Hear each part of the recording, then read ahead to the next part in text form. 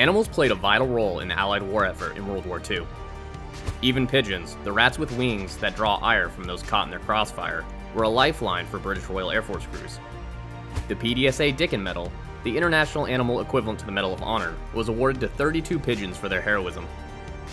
In 1939, the National Pigeon Service was established, and more than 200,000 pigeons served in the British Armed Forces. Every RAF bomber and reconnaissance aircraft carried homing and carrier pigeons in special watertight containers.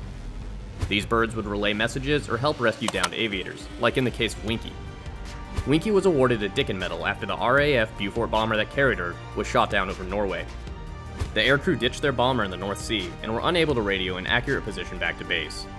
They released their homing pigeon from her protective cage, and Winkie then flew, covered in oil, 120 miles back to her loft. Loft owner George Ross immediately informed the RAF, and a rescue mission was soon underway. The RAF was able to calculate the position of the downed aircraft, even accounting for wind direction and how the oil on Winkie's feathers affected the pigeon's flight speed.